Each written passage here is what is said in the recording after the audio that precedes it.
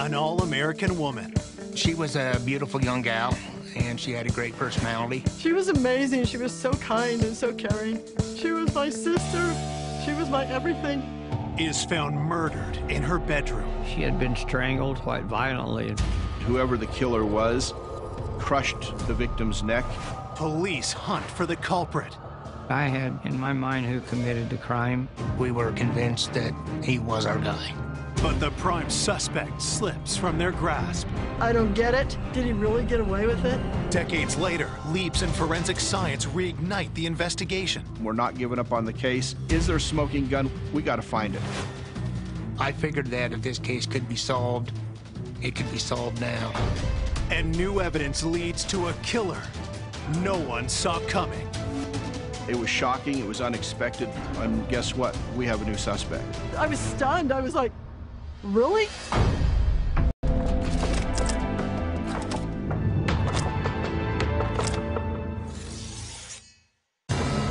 In the early morning hours of June 6, 1980, the peaceful suburb of Woods Cross, Utah, is shaken by a frantic 911 call. Emergency? Oh my God! What's the problem? My wife's been killed. I just got home from work. Okay, I'll see. What's your name? Steve Strong. Please hurry. Woods Cross had never had a homicide.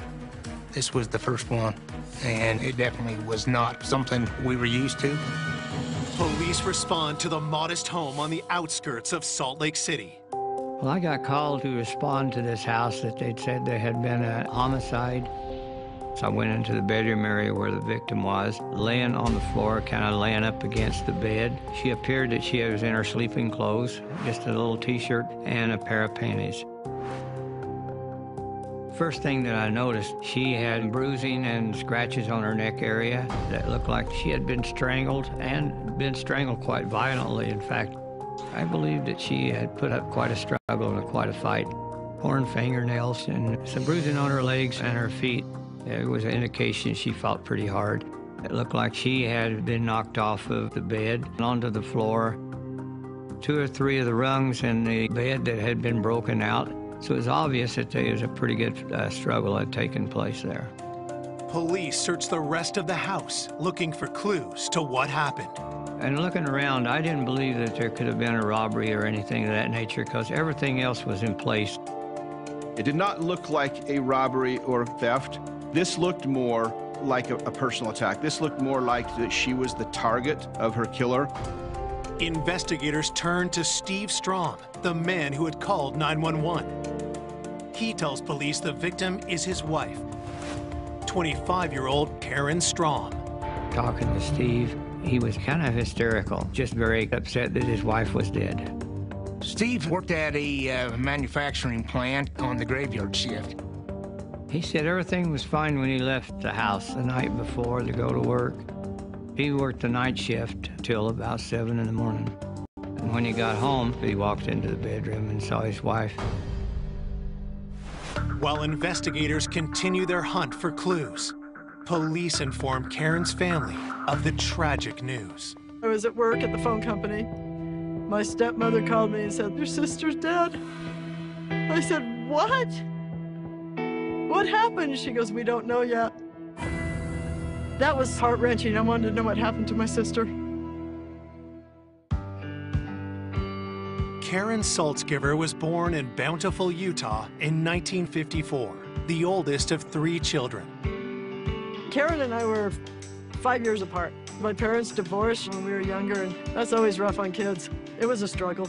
But Karen was always there, playing mom, and I think it was just her nurturing instinct. She was amazing. She was strong. In 1973, Karen married Steve Strong right out of high school at the age of 18. Karen and Steve were high school sweethearts. Karen was very outgoing, very fun, very loving, and Steve was very quiet. She saw something in him. They used to go 4-wheel driving a lot and up in the mountains a lot. It was a sense of freedom for her, and Karen loved nature. Over the next 7 years, the young couple worked hard to build a life of their own. Steve worked at a machine shop. Karen worked in accounting for the state of Utah. And they had an apartment in North Salt Lake, and then they bought a house in Woods Cross. It was a family-oriented place, and it was a new development. She was so excited because she got a house and a good job. You know, she had her Camaro and yellow. Yellow was her favorite color. It seemed like her life was on the right path. Karen's seemingly perfect marriage had a troubling hidden side. Steve liked to drink, and I think that's what caused a lot of the problems in their marriage. When Steve wasn't drinking, he was very quiet, but when he drank, yeah, there was a whole other side of him that came out. He was mean. What I witnessed with Steve was a lot of screaming and yelling, and then he'd leave. Mostly what I witnessed with Steve with my sister was the aftermath. She had bruises, and Karen got good at hiding the bruises with makeup, but it's like, you could see them. You know, to me, I didn't understand. Karen defended Steve all the time. He's just going through a bad time. Things are rough. You know, he'll get over it. It's okay. But 3 months prior to Karen's murder, something changed between her and Steve. Karen finally had enough, told Steve she wanted a divorce, and I thought, yes, yes. I just wanted the best for her, because she wanted that for me. But before Karen can move on, her life is brutally cut short. My world had just fallen apart. My world was crushed. She was my everything. She was my sister, my protector. She was my best friend. As Coco struggles to come to grips with Karen's death. Back at the crime scene, police continue their search for clues to who may have attacked Karen during the night. There was no indication anybody had broke into the house. The next-door neighbor said that she had heard nothing. Steve had calmed down by that time.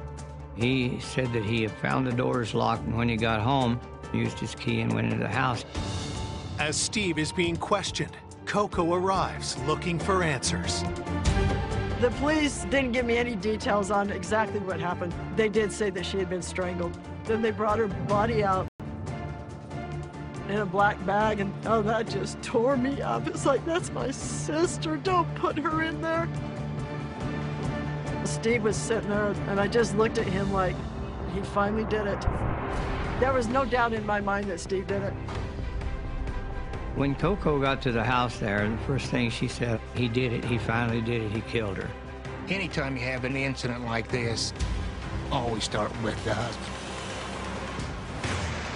Coming up, detectives discover a tangle of relationships. Steve said that everything was going great with them. It was pretty obvious that it was not. Failing the polygraph was pretty damning. Before their hunt for a killer produces a jaw-dropping twist.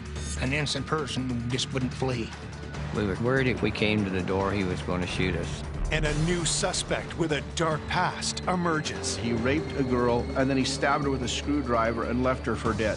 Who is this guy, and how did he know my sister?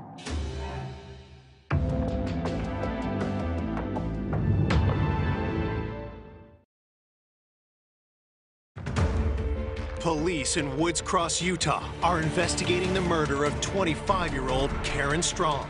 Her sister, Coco, has told police she suspects Karen's husband, Steve Strong, is the one that killed her. Coco had been really close with Karen, and they talked a lot, and she had expressed that Steve was a heavy drinker, and when he got drunk or he'd been drinking, he got mean, he got abusive. Coco didn't like him at all. Detectives learn how Karen had decided to end things with Steve 3 months ago. She filed for divorce, and then she moved out to my stepmother's house. Coco says that Karen was only at the house the night she was killed because she felt sorry for Steve. It was his birthday and their anniversary. Steve had called her and said, can you come out and we'll just have dinner together? And she did, because of her kind heart.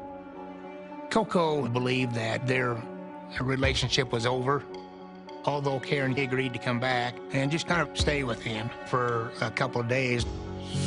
Recently separated from Steve, Karen had a new suitor named Buff. Karen told me a little about Buff, that she met this guy that was really different, and he treated her really kind. And I don't know if she thought it would go anywhere, but I know it meant the world to her. He showed her that she could be treated decent and that she deserved it. Coco said that Steve was also a very jealous person, and in her mind, she was sure that he had killed her. I said, how could it be anybody else? It was, it was Steve. Detectives confront Steve Strom about Coco's allegations. He consistently stated that he had a good relationship with his wife and that there was no abuse. Steve felt that the only reason that they were getting a divorce, it was his drinking. He said that they had worked things out and that they were going to get back together, and she was not going to go through with the divorce. Investigators ask Steve to account for his movements leading up to when he last saw Karen alive. Steve said that he and Karen had gone out to dinner earlier that evening, and then they'd come home and watch TV, and then he got ready and left for work. If Steve is telling the truth, Karen was killed sometime after midnight when Steve left for work and before 7 a.m. when he returned home to find her body. Detectives ask if the doors were locked during that time, how did Karen's killer get into the house? Steve gave us the name of about 4 or 5 people that she might have opened the door for, but had indicated probably the one that she would really open the door for after she went to bed would have been Buff. Steve admits that he knew Karen had been dating Buff while they were separated. Steve said that the relationship with Karen and Buff was over and that they were getting back together and gonna make another go of their marriage. With nothing concrete to hold him, detectives let Steve go. After police release Steve, the news that Karen was murdered spreads through Karen's family. It just broke everybody's heart. My mom, that was her oldest daughter. She couldn't deal with it. She just shut down and shut off. It was just heart-wrenching, and it was something that was so surreal. I was trying to wrap my head around, she's really gone? As Karen's loved ones reel from the murder, detectives head to the factory where her husband, Steve, works as a machinist to confirm his timeline and verify his story. I talked to the supervisor and got copies of his time card, and as far as anybody there could remember, he was on his machine the entire time. Despite confirming that Steve was at work when he said he was, investigators cannot dismiss their suspicion of him without a better idea of when Karen had been killed. That timeline was very important to the case because we'd be able to tell who had opportunity during that time. As detectives continue their investigation at Steve's workplace, one of Steve's co-workers they speak with is 29-year-old Ed Owens. Steve Strom had named Ed Owens as one of the individuals that Karen would have allowed in. Ed and Steve were not only co-workers, but they had become friends. They socialized together, socialized with their spouses. Both of them liked to drink, and so they oftentimes did it together. There was an incident where Steve would end up so intoxicated that Ed and Karen had to take Steve home and carry him into the house and put him to bed. Ed tells detectives that he was working the shift before Steve arrived that night, but had left the plant for his meal break around 8 p.m. Ed had said that he had left work and then gone to the local bar to get his lunch, and he started drinking with some friends till they closed the bar, and then went out in the parking lot and continued drinking. Ed came back to the plant about 4:30 in the morning. He was obviously intoxicated. Steve had actually offered Ed a ride home, but Ed had refused and drove home intoxicated. As investigators talk to Ed, something about his appearance draws their attention. I did notice that he had some scratches on his arm and close to his eye on the nose. Detectives question Ed about the scratches. Could he have been scratched while he attacked Karen? He explained those as he worked on the lathe, and there was the shavings. He was always kind of getting scratches or cuts on his thing. Talked to the supervisor at his work, and he indicated that happens quite frequently. Just to be sure, detectives ask Ed's coworkers to confirm he was drinking with them the night of the murder. So I interviewed the people he was hanging out with, and they all stated that he was there, and he didn't have any motive as far as I could determine. With Ed's alibi confirmed, investigators turn their attention to the other man in Karen's love life, her boyfriend, Buff. Did he have motive for murder? Steve Strom told the police they were reconciling. So then we have to begin to question Karen's termination of that relationship with Buff. If they were going to get back together, Buff would have been upset about that. His attitude might have been, if he couldn't have her, nobody else would.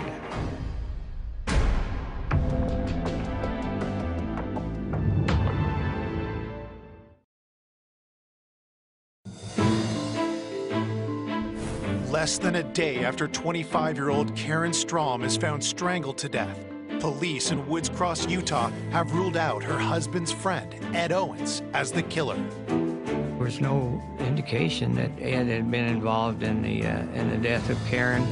But despite verifying his alibi, detectives do keep Karen's estranged husband, Steve Strom, on the suspect list. Her sister Coco talked about how abusive he had been and that Karen needed to get out of that relationship. Now, investigators want to speak with the man Karen started dating shortly after separating from Steve. Buff Bangerter was a man who Karen Strom had had some degree of a relationship with, and so, of course, law enforcement had reason to talk to Buff. Detectives begin the interview with the 35-year-old mechanic by informing him of Karen's murder. He seemed upset when he found out that she had been killed. Then, Buff stuns investigators by revealing just how serious his relationship with Karen had become. According to Buff, they had wanted to get married, and it was Buff that persuaded her to go back to see Steve to be sure that what she wanted to do was to get the divorce. Detectives ask Buff where he was on the night Karen was killed. Buff stated he was at home that whole evening and he would not have harmed her in any way. And he also made the comments that he thought it was Steve. According to Buff, it was pretty obvious that he was very angry about Buff's relationship with Karen. Even with no one to back up his alibi, police decide to let Buff go. We didn't eliminate him entirely, but after we interviewed and talked to Buff, we felt pretty confident that he was not the one who had committed that crime. I couldn't place anyone else having done the crime except for Steve. He remained my #1 suspect. While they wait for crime lab analysis to be completed, detectives keep digging into the people Karen may have let into the house the night she was killed. I interviewed each of the individuals who Steve indicated that he thought she might let in, took blood samples from each of them. I covered all the bases that I could. Investigators also received the forensics report from the crime scene. Crime lab went clear through the house and checking for fingerprints, and there was no fingerprints in the house that they could find other than Steve Strom and Karen. And that was pretty damaging as far as evidence towards Steve. Karen's autopsy results also come back and show no evidence of sexual assault, but do confirm strangulation as the cause of death. Whoever the killer was crushed the victim's neck. This was an aggressive, violent, vicious attack. Karen was scratching and clawing and fighting for her life. Karen's fingernails are clipped and preserved. As far as DNA back in 1980, there was not a lot more that they could do. The testing you could do with any sort of evidence was very limited. The autopsy also provides an idea of when Karen was killed. The approximate time of death was between 10 p.m. on the night of the 5th and 2 a.m. on the morning of the 6th. This means it was possible Karen was killed before Steve left to go to work. The time of death did not give Steve a strong alibi. By his own statements, it was after midnight when he went to work, so he was at home during that period of time. Armed with this new information, investigators reach out to get Steve in for another interview, and he makes a surprise request. Steve requested to take a polygraph. He said that he was innocent, he didn't kill his wife. Polygraphs are not admissible into court, but it would also have been a good tool to see if he was lying or not. We did a polygraph and asked him if he knew who killed his wife, if he killed his wife, and if she was dead when he went to work. According to the polygraph operator, on those particular questions, he was extremely negative as far as being truthful. Failing the polygraph was pretty damning to Steve, and we were more and more convinced that Steve was involved in this murder. Detectives still need more evidence in order to charge Steve with Karen's murder. I interviewed some of the people she worked with. They had indicated that numerous times saw her with bruises when she came to work. At one time, that she had bruises on her neck, and that she made a comment to them that Steve had choked her. She felt that she was lucky to be alive. The co-worker's account is the final evidence police need to charge Steve, and a warrant is issued for his arrest. We went to arrest him at work, but he was not there. One of the co-workers told us Steve was with a friend down in North Salt Lake in an apartment. They had indicated that he was worried that we were coming after him. He was possibly going to be violent and resist arrest. We were worried that if we came to the door, he was going to shoot us. Police proceed to the apartment address with caution and establish a safety perimeter around the building. We knew he had guns, that he might be violent. We were anticipating the possibility of it being a very difficult arrest.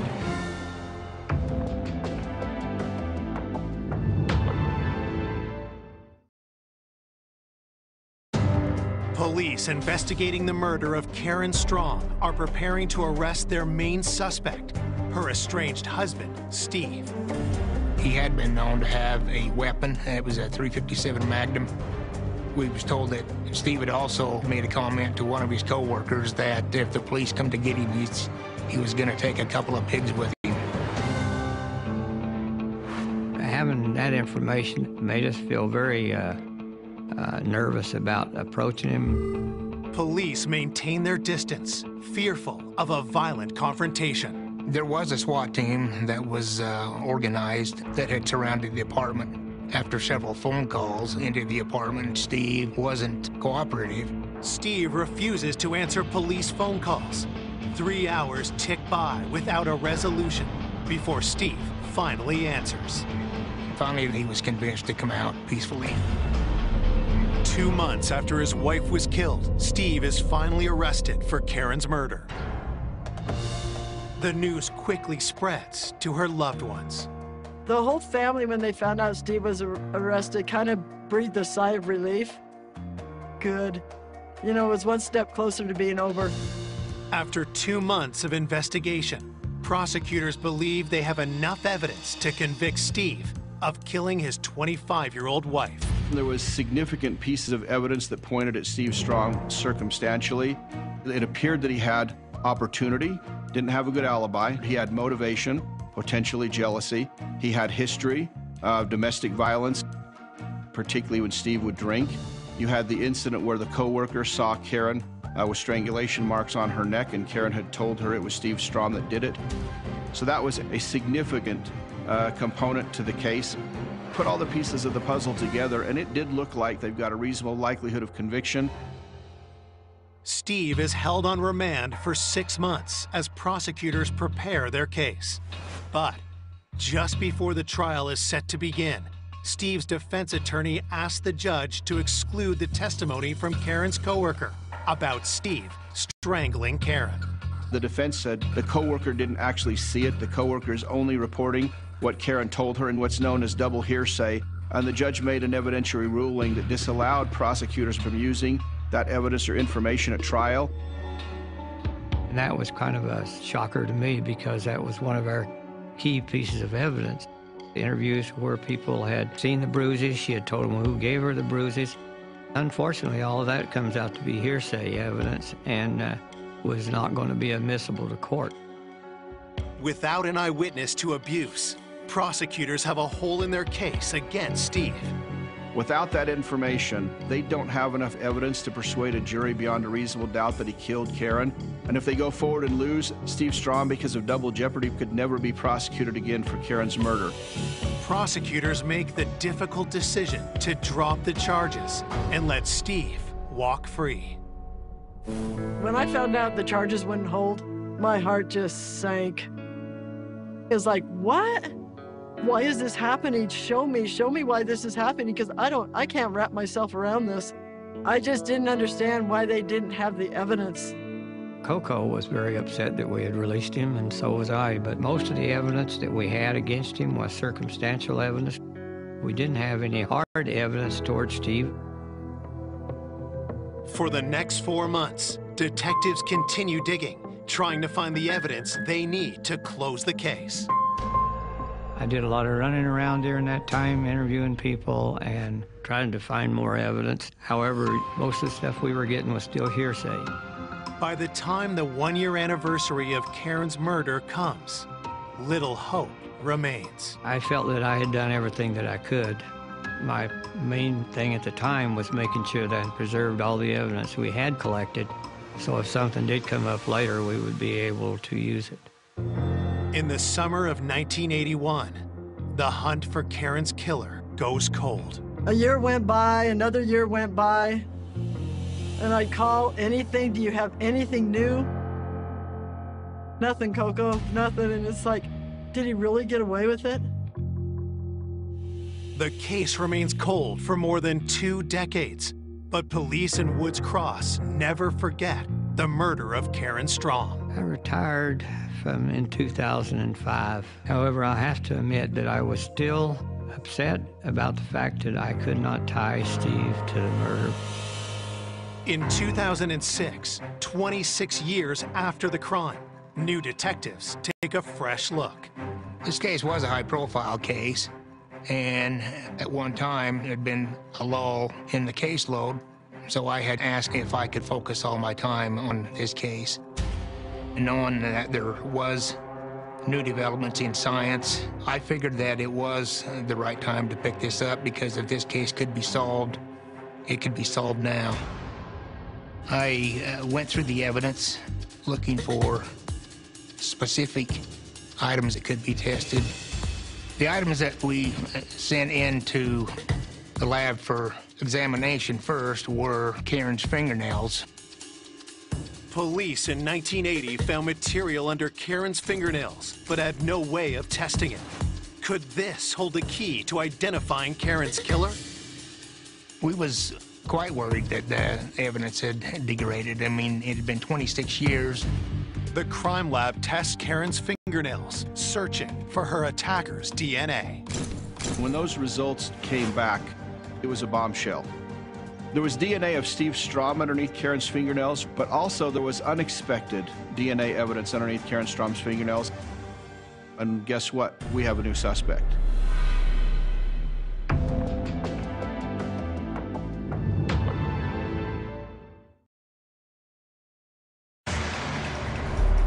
Investigators who have reopened the cold case murder of Karen Strong have just received their first clue in more than 25 years. DNA from under Karen's fingernails has been traced to 2 different men, her husband, Steve Strong, and someone on the original investigator's radar. That DNA belonged to Ed Owens. The fact that Ed Owens's DNA was underneath Karen Strom's fingernails, it was shocking. Ed Owens was Steve's friend and co-worker. Ed's blood had been collected in 1980, when police first considered him a suspect. There was no recent contact between the two that anyone was aware of. We got to dig a little bit deeper into Ed Owens as a realistic suspect. The presence of Ed and Steve's DNA is evidence to investigators the men had contact with Karen. But is it a sign that one or both had killed her? In search of answers, detectives track down the now 56-year-old Owens. Ed and his wife were currently living in Falls Church, Virginia. Initially, when I was talking with Ed, he started asking me questions as far as who the suspect was and any new developments in the case. I was suspicious when talking to Ed because of the questions that he was asking me. I wanted him to come into Woods Cross and meet with me and discuss this matter face to face. Ed Owens agrees to come back to speak with investigators the following week. Detectives also reach out to the now 53-year-old Steve Strong. Steve had moved to Henderson, Nevada. I contacted Steve and ask him if he would come up from Henderson and meet with me and go over his statement that he gave back in 1980. He wasn't at all that cooperative. He said that for years he's been telling the authorities that he didn't do it, and he believed that we was still after him. For prosecutors, Steve's DNA under Karen's fingernails does not, in fact, strengthen the case against him. It was not new to learn he was with Karen on the night that she had been murdered. We're now looking at this from what can the science show us? Who can we show did what based upon this evidence? So now we need to take the next level of testing and figure out what type of DNA are we talking about. Detectives resubmit the fingernail DNA for a more detailed analysis. And the forensics lab has another surprise in store for investigators. It was determined that Steve's sample was very minute and Ed's was the dominant sample. And the substance of Ed's was seminal fluid. I was a little shocked about that. Steve and Ed were close friends, but there was no relationship between him and Karen. Karen's autopsy had shown no evidence of sexual assault, so investigators are surprised by the indication of sexual activity. That was unexpected. Why is Ed Owens' seminal fluid underneath Karen Strom's fingernails? What happened here? Was this consensual sex that then went awry? Was it not consensual sex? Was this a forced sexual assault situation? In the 1980 investigation, Ed's alibi put him at a bar with friends when Karen was killed. I contacted the co-workers, people that had been to the bar with Ed on the night of the homicide. Both of the witnesses was unable to say whether Ed was at the bar the whole time. The co-workers had also noticed the scratches on Ed's hands and face the day after Karen's murder. Ed was asked how he obtained those injuries, and he said that he was playing with his dog. Strikingly, that statement contradicts the one Ed gave to detectives 26 years prior. Ed had said that those scratches were obtained by working on a lathe machine. This was raising some red flags as far as Ed's involvement in this matter. Detectives are eager to talk to Ed themselves, but he fails to arrive for his scheduled interview. Ed just mysteriously turned up missing 2 days after he had spoken with me. Left a note for his wife. It was a goodbye note. Well, after hearing this, I subpoenaed some banking records of Ed's, and through those records, we determined that he crossed the border into Mexico. An innocent person just wouldn't up and leave his family and flee. Detectives get another surprise when they dig deeper into Ed's background. Back in 1980, the investigators ran a background check on Ed Owens in Utah. I, however, ran the national database on Ed Owens and found that Ed had been arrested in California in 1973 and charged with attempted murder. A man raped a girl on the beach, strangled her, and then he stabbed her with a screwdriver and left her for dead. Ed Owens is charged and arrested, did go to trial, but Ed Owens' mother gave him an alibi. So the jury did not convict Ed Owens. Even though Ed hadn't been convicted, pieces of the puzzle just start to fall into place. We believe Ed's the killer. An arrest warrant is issued for Ed Owens for the murder of Karen Strom. When Sergeant Benson called me and said, "Coco, are you sitting down?" He goes, "Do you know who Ed Owens is?" I said, "I've never heard of him." And he said, "Coco, that's who killed your sister." I was shocked.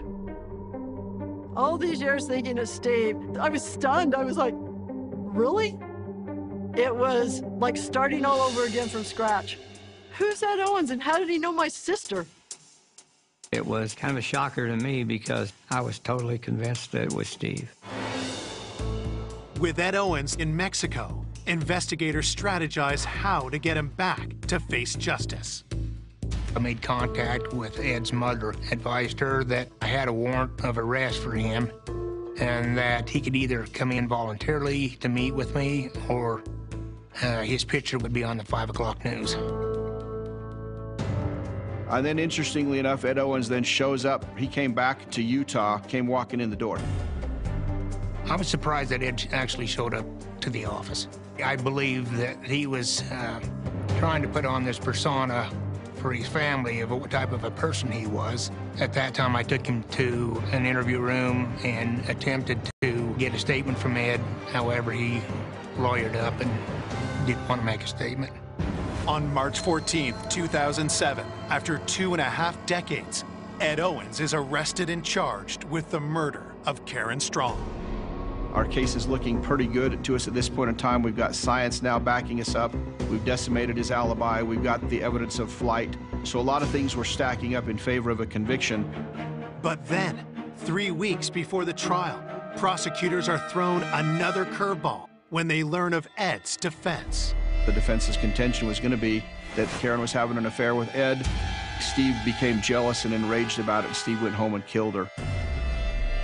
The defense attorney was claiming that seminal fluid of Ed's only shows that he had had an affair with Karen, not that he'd actually killed her. It's a jolt. We were kind of blown away. Ed had never, ever come forward with that story before. This was something new, so it opened up a new can of worms. Prosecutors know this defense could be enough to raise reasonable doubt to a jury, especially since Steve had originally been charged with Karen's murder. But how could they disprove the defense's claims?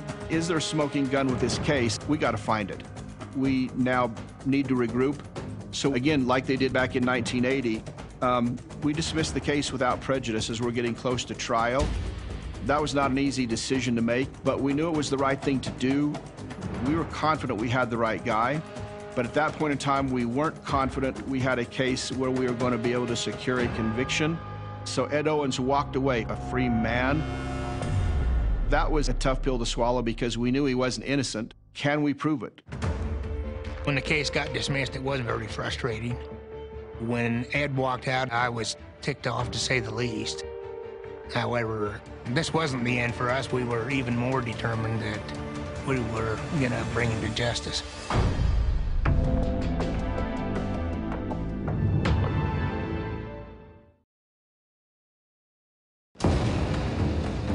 "26 years after the murder of Karen Strong, police have arrested their second suspect in the crime, Ed Owens.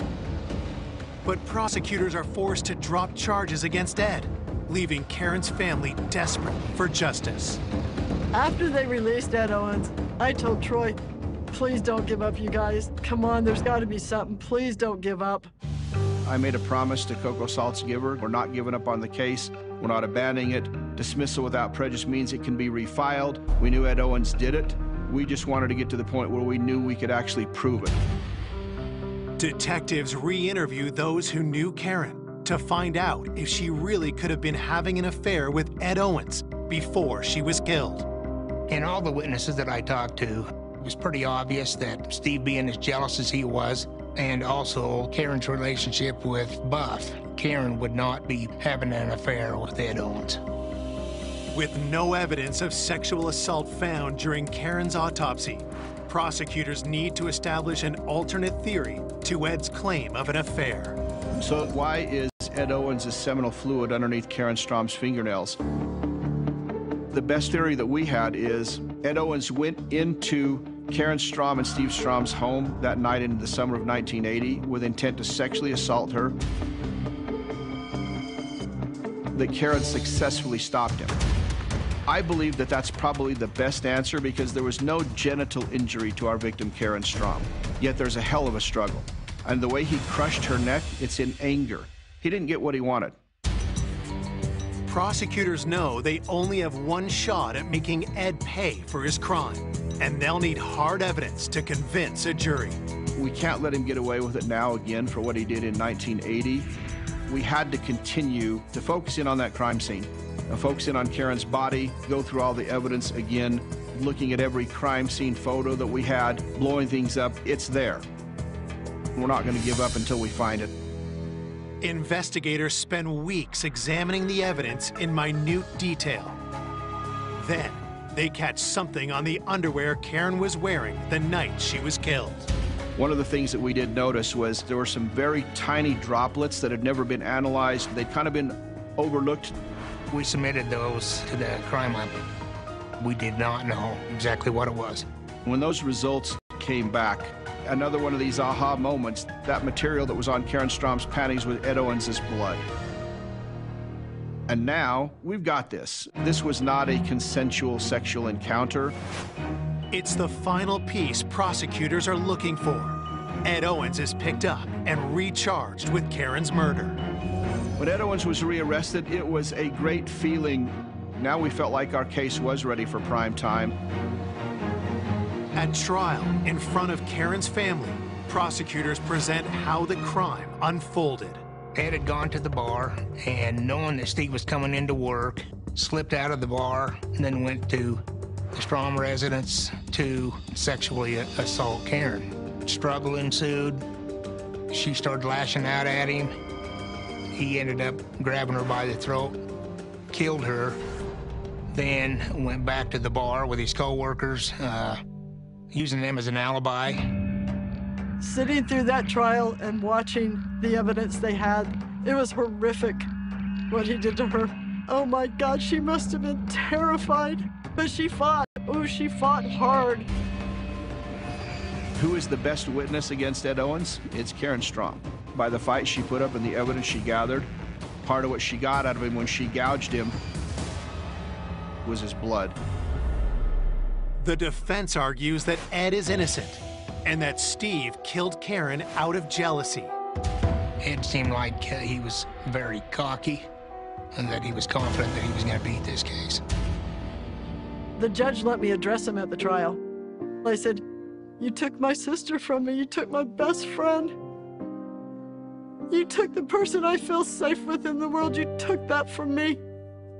And he's smiling at me. He was smiling the whole time.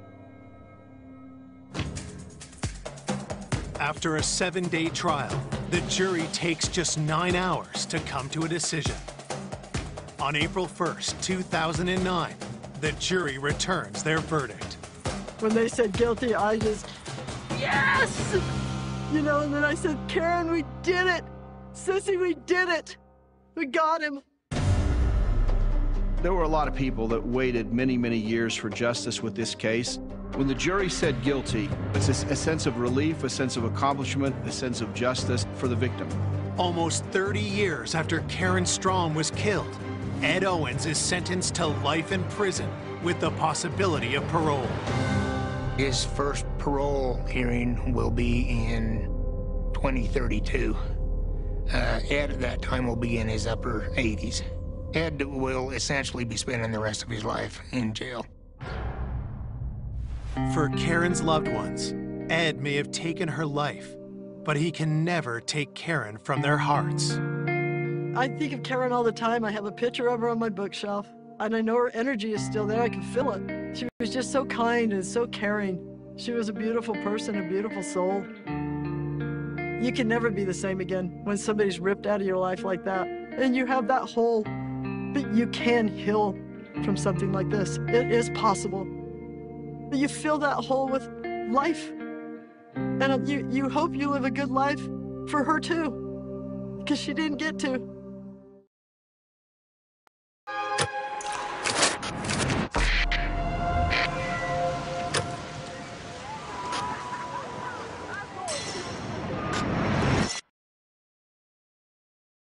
A young woman with a big heart. She was the most compassionate, caring, captivating person I've ever met.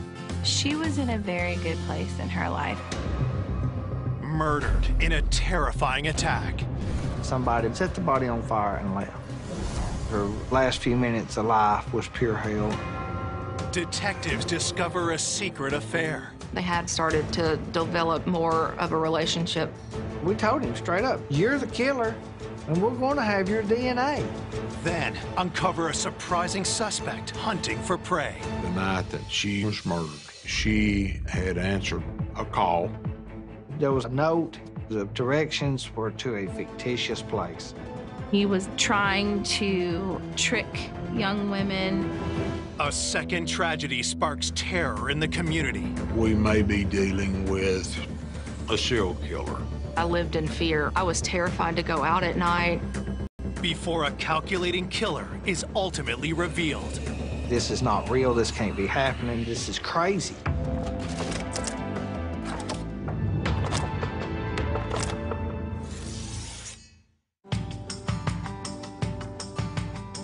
Just 90 minutes from the bright lights of Nashville, Tullahoma, Tennessee is a quaint city full of Southern charm. Tullahoma is a very small town. Everybody knows everybody. Your teachers at the high school are the same teachers that taught your grandparents. The community is very close-knit. The people there are genuine. It's a safe place to live. We don't have a lot of violent crime. In the early morning of July 2nd, 2012, a grisly crime is discovered that sets the whole town on edge. I got the call that a couple of younger people were driving down a very, very rural road, and they seen a fire. They were going to put the fire out, but when they went over there, they noticed that it was a body that was on fire and called 911. When I arrived at the scene, several other investigators were there and said, this is real bad. It appeared that foul play was involved. We wasn't sure that she was murdered at this spot. It appeared that somebody may have just pulled over or backed up, dumped the body, set the body on fire, and left. There were some tire tracks. We couldn't plaster cast them because they were in gravel. I just kind of surveyed what we had. There was no evidentiary value. Where do we go from here? First responders extinguish the fire, and investigators take a closer look at the scene. As we worked our way closer to the body, you started to get a sense of, how horrible this actually was. It's just like something you would see off of a movie. This is not real. This can't be happening. This is crazy. The victim was a young white female, possibly in her 20s. There was star tattoos behind each one of her ears. And there was a magnolia leaf tattoo. I remember she had a shirt on. It had something to do with the nursing technical school. She was undressed from the waist down. Body was partially burned and covered in soot. The fire was relegated to her pelvic area. It led us to believe that there had been a sexual assault. Someone had obviously tried to burn the evidence up. Her body was already in rigor. I would believe that she was deceased at the time of the fire. What was very glaring was blunt force trauma to her head. You could actually feel the broken bones in the skull. Detectives immediately attempt to identify the young victim. There was no purse, no cell phone, no license, no vehicle to help us identify who the victim was. Investigators speak to the couple who made the 911 call. They didn't know who the person was. They didn't see or hear anyone. It was obvious almost immediately. They didn't have anything to do with this homicide. It was very traumatic for them. They just couldn't believe it. At the scene, I made the suggestion to put what information we had on social media to help us identify her. Within a few short hours, local mother of four, Kelly Sharpton, sees the missing persons report posted online. Mom was at work, and there was a post about a young girl that had been found. When she came across the section that said she had star tattoos, I was told that Mom screamed out in the middle of her office. And then, of course, she called the sheriff's office. She introduced herself, and we started talking, and the description seemed similar. The tattoos seemed to match. Kelly instantly heads down to the police station for a formal interview. When we interviewed Kelly, she was distraught. She was crying, and she identified the body in Todd's office on pictures. The victim was her daughter, Megan Sharpton. I walked in, and I immediately heard my mom sobbing. And I can still hear her to this day. She just said somebody killed her last night. And it took me a second to figure out what she had just said. And then it hit me that she was gone. 24-year-old Megan Sharpton was a bright young woman with a big heart. She was genuine. She was the most compassionate, caring, captivating person I've ever met. She and I were really, really, really close. She had the best laugh. She was so fun. I could count on Megan to do anything for me. I knew she was always there. She was absolutely hilarious, very bold, but at the same time, you could tell she didn't want to be the center of attention. Regardless of who you were, where you were from, she didn't care. She really, truly cared for every single person. Megan had decided to turn her caring nature into a career. She was working herself, through nursing school. Megan would have been an amazing nurse. She had her head on straight and was, ready to get going with her career. Along with her calling, Megan had also found love. She lived with her boyfriend, Chris. They were together 3 to 4 years. They had the same, group of friends. She was in a very good place in her life. She had lots of goals to go on to those next levels in school, in her career. Megan was about 2 months away from graduation. She was very excited about it. Never in a million years did I think that somebody would kill her. Investigators start piecing together a timeline of Megan's last known movements. I spoke to her that Sunday afternoon. It was about 4 or 5. We would go to Mom's on Sunday and visit and have dinner and just kind of hang out as a family.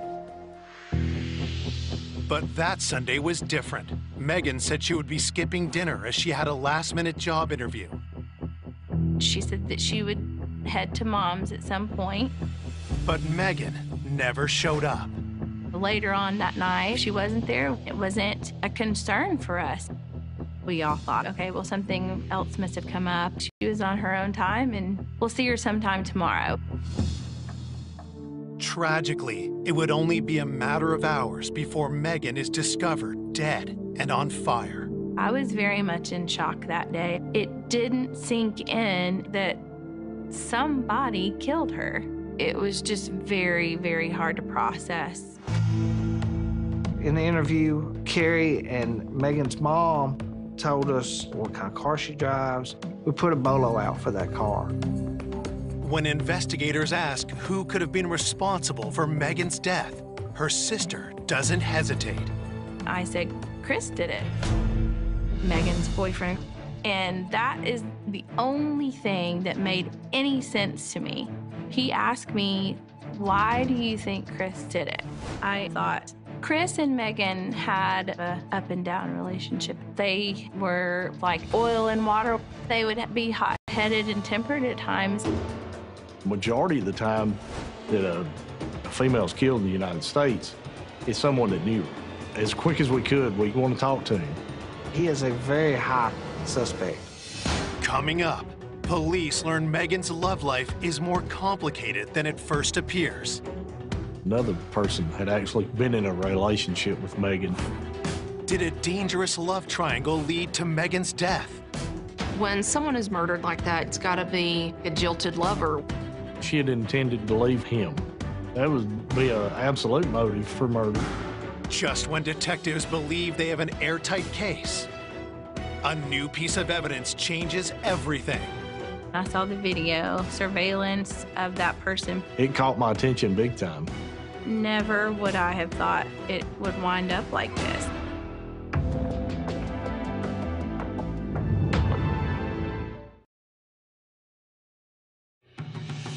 Detectives investigating the vicious murder of 24-year-old Megan Sharpton in Tullahoma, Tennessee, have their first suspect, her 25-year-old boyfriend, Chris Farrell.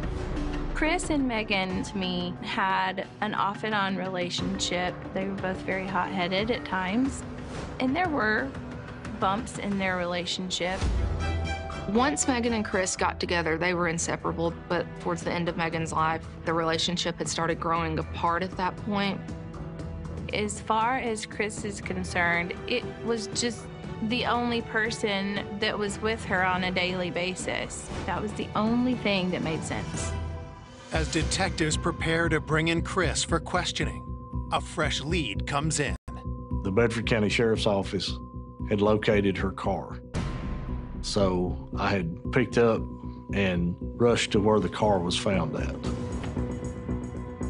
The car was sitting out in a rural area between Tullahoma and Shelbyville, Tennessee, approximately 15 to 20 miles away from the crime scene where Megan was found.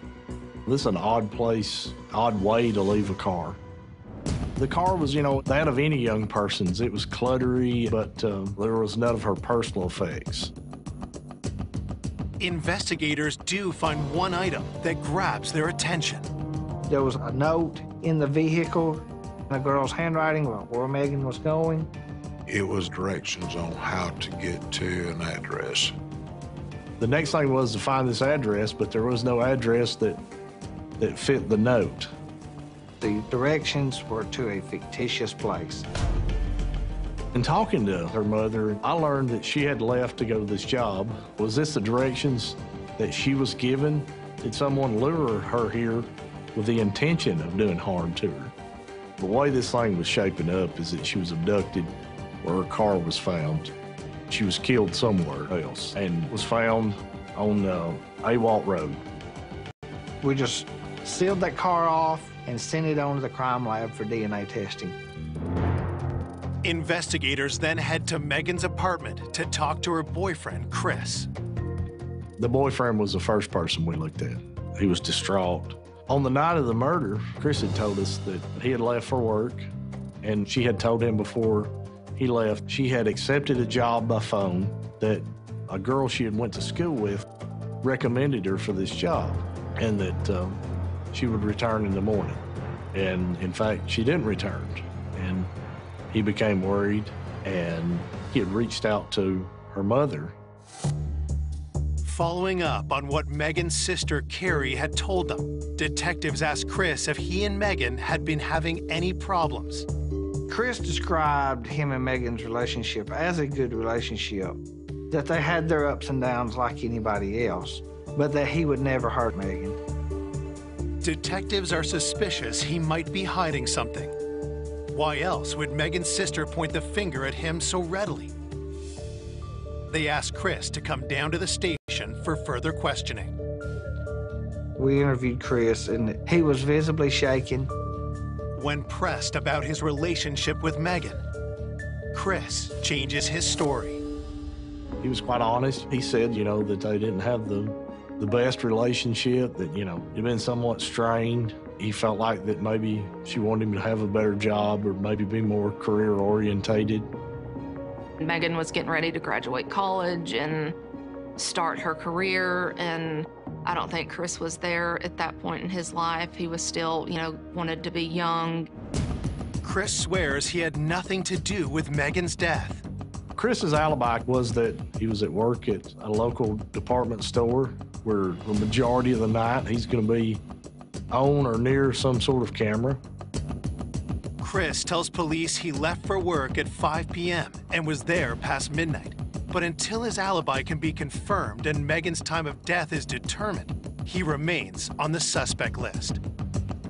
From my interview with Chris, I learned that there was another person that lived in the house, Robbie Rosar. Robbie was one of Chris's friends. He moved in there at the end. My first thought was Robbie hurt Megan.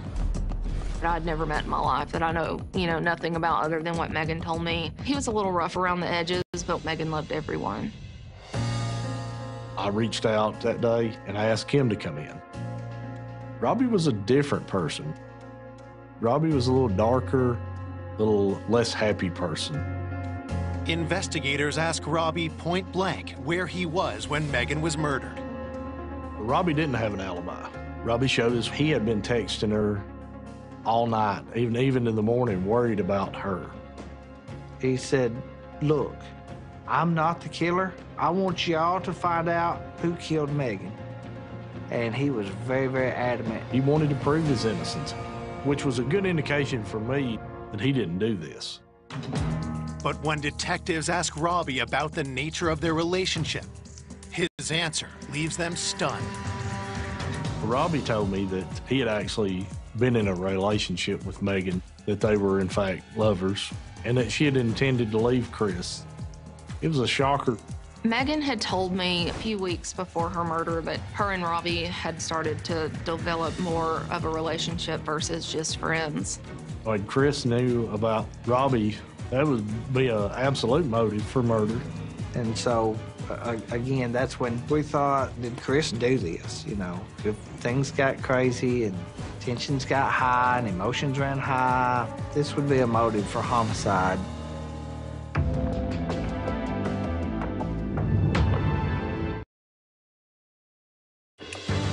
A day after 24-year-old Megan Sharpton was violently killed, detectives suspect jealousy could have motivated her murder. Megan was having an affair, but did her boyfriend Chris know? When someone is murdered like that, you always think it's got to be someone close to her. It's got to be like a jilted lover. We brought Chris back in the interview room after speaking with Robbie, and we kind of dropped that bombshell on him just to see his reaction. It turns out Chris did not know about the relationship. Chris was upset. He was visibly upset when he found out that Megan had had relations with Rob, but he maintained that he still loved her and that he'd never hurt her. Chris was sincere, and I believe that was true. Both of them individually took polygraphs. The questions asked were very pointed, you know. Did you cause Megan's death? They were very straight up. They both passed. When Chris and Rob's polygraph came in, it moved them down on the list of suspects. You can't really take them off the list of suspects. They're just simply too close to the victim. But it did move them down. Putting Chris and Robbie on the back burner, detectives turned to the job offer Megan received the night she was killed. Could that have been connected to her death? After the polygraph, I started mulling over Chris's interview and the original nuggets that he had given me about the job. He had told us that he thought that it had come in from a girl she had went to school with previously. He had said that I only remember her name is Naomi. Investigators searched through school records and discover Megan had a classmate named Naomi Jones. Finding her to talk to her about the possibility that she recommended this job to Megan was going to be very important. Had this job possibly led to her death? I went to Naomi's residence. I knocked on the door. Nobody there. I drug out my lawn chair and I sat in the front and I'm going to wait. I'm going to get this statement today. The neighbor kept looking over there like, who is this crazy guy? And I was like, you know, I need to talk to Naomi Jones. He knew the Joneses well enough to have called her. When talking to Naomi, I said, hey, you know, I'm Todd Hyman. I'm with the Franklin County Sheriff's Office. I'm investigating the death of Megan Sharpton. Naomi stated that, you know, she knew Megan. They wasn't close. She had went to school with the year before in nursing school. I learned that they rode to clinicals maybe once together, and she offered up the fact that her husband had drove them. Further talking to her, I learned that she didn't really like Megan for whatever reason. She was very to the point and said, you know, I wouldn't recommend that girl for anything. Naomi says she has no knowledge of Megan's job offer or her death. While investigators consider their next move, the autopsy report comes in, and it contains a surprising detail. The cause of death was a gunshot wound to the face and blunt force trauma. She was burned, so the soot had kind of hid the wound. Megan was shot what the medical examiner's office believes to be a .22 caliber round. Her skull was broken in several pieces. It's very possible she was hit with a pistol and shot with a pistol. The autopsy revealed she was deceased at the time of the fire. She was purposefully burned in an attempt to hide evidence. The autopsy indicates the fire was set shortly before Megan's body was discovered at 1:18 a.m. on July 2nd. Her time of death was likely before midnight. Her last moments alive were pretty terrifying. The report also confirms what police suspected at the scene. The doctor that performed the autopsy said that there was a presence of sexual assault. There was DNA present. I started feeling like there could be a resolution more quickly with that piece of evidence. The DNA is rushed to the crime lab for analysis. Then, 2 days after Megan's death, detectives get another possible lead. July the 4th, there was a guy in the creek fishing who found Megan's purse along with her driver's license, social security card. We never did find her cell phone. Megan's cell is still missing, but investigators order her phone records, hoping they might point to her killer. As the days start to pass by, Megan's family becomes anxious for answers. 10 days after they found her body, we decided to raise a reward for any information leading to the killer of Meg's case. Many in town begin to wonder if Megan's murder is connected to another high-profile investigation. It was the same time frame as the Holly Bobo case that was going on. It was a whodunit, just as ours. It was in Darden, Tennessee, which wasn't too far from here. And, you know, immediately some citizens would ask me, do you think there's any connection? As detectives compare both cases, they have a chilling realization. Holly Bobo was a nursing student also. She was abducted from her home. I don't believe her body had been recovered. We obviously had to look at the parallels. Was it a nursing student serial killer? It's another lead and it's somewhere to go. You've got a killer running around. Who is he going to kill next?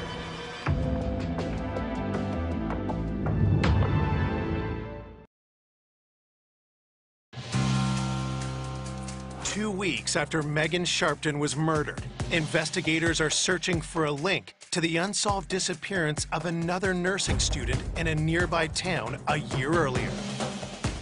The Holly Bobo case became interest to us, and our investigators reached out to theirs. There was concern that we may be dealing with a serial killer. While detectives from both cases work together to establish a link, rumors sweep through the community. I was terrified to go out at night. I didn't like going places I wasn't familiar with, and I lived in fear almost of just everyone. With Megan's killer still at large, the sense of loss begins to overwhelm her family. I was really hoping that it would be solved pretty quickly because it was consuming Mom minute by minute. I could feel her emptiness when Megan passed away. She was never the same again. It absolutely became a mission. I know if it had been my child, I would want somebody to have went that extra mile, to work that extra hour, to find the resolution to what had happened. Finally, 3 weeks into the investigation, police get the results from the forensic search of Megan's vehicle. It came back with no evidence. They didn't find anything that shouldn't have been there. There was nothing of value found. Detectives hope tests on the DNA found inside Megan's body will yield better results. Her approximate time of death was before midnight, so investigators circle back to her boyfriend's alibi. He said he was working at the time that happened. Chris was working as a cashier on the evening shift. We go back and pull the video. He was in the store when Megan had been killed. This is not our guy. Chris contacts police with a lead that sends the investigation in a new direction. The original phone call about this job opportunity came into an older phone that Megan had. Chris is able to locate the phone and shows it to detectives. He was able to go back and find a number that he believed had called proposing this job. When investigators run the phone number, they get a surprising result. It was what we refer to as a burner phone. The burner phone, the fake address, and the suspicious job opportunity all add up to what detectives suspected early on. She was going to a fake job interview. So if we could track that phone down, we could get to very possibly who the perpetrator was. Because burner phones don't require a registered name, the number doesn't lead to anyone. So I was able to at least track the phone to being sold at the department store here, and I called their loss prevention person. I was like, well, can you pull every one of these sales that was done? There was like 11 or 12 burner phones purchased, and we pulled video. We started looking at the males and the questionable ones, and just, you know, who looks like the most suspect person in these pictures. One of the people paid for their phone, that burner phone, but they had their cell phone out on the camera. And just the demeanor and that just really caught Todd's attention. It caught my attention big time. He's already got a cell phone. He's buying this burner phone for a reason. We were able to use the video from the department store to follow him from the purchase, out the door, into the parking lot. Almost off camera, we saw him approach a red pickup truck. Why would you park that far out unless you were trying to avoid detection? I take the pictures of this guy and I circulate it at other departments. Within minutes, I had an identification of who this was. This guy's name was Timothy Gifford. Timmy Gifford is a local drug dealer, not the most honest person around. I put the word out that I need to find Mr. Gifford. I felt like he was our guy or he was involved. Officers soon track Timmy down and bring him to the station. We set him down in the interview room. I show him, you know, the picture of him buying the phone. We told him straight up, you're the killer, and we're going to have your DNA. And Timmy was, you know, he was stressed out. He was like, you know, I'll tell you everything I know. I didn't do this. It wasn't me. Timmy says he doesn't know Megan and denies speaking to her. When challenged about the burner phone, he tells police he bought it a month before the murder for someone else.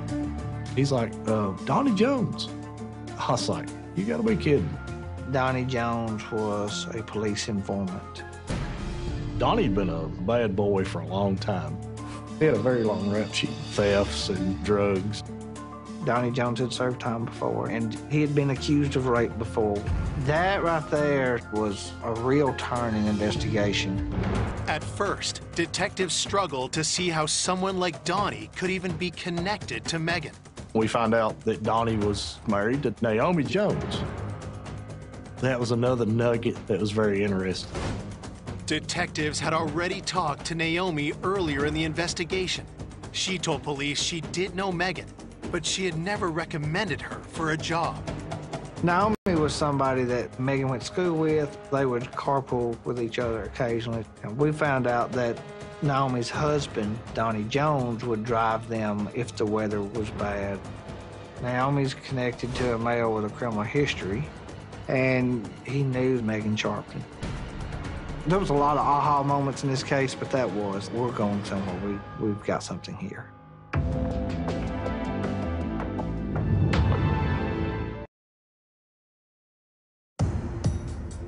3 weeks after the murder of Megan Sharpton, detectives are interviewing Timmy Gifford.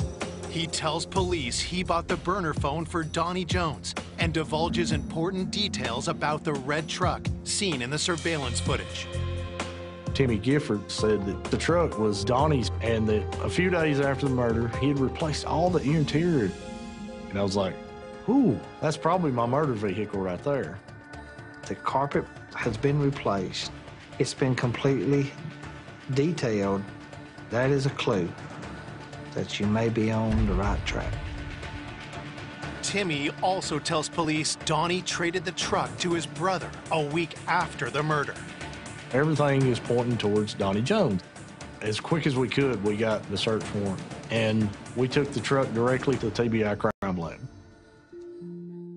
Investigators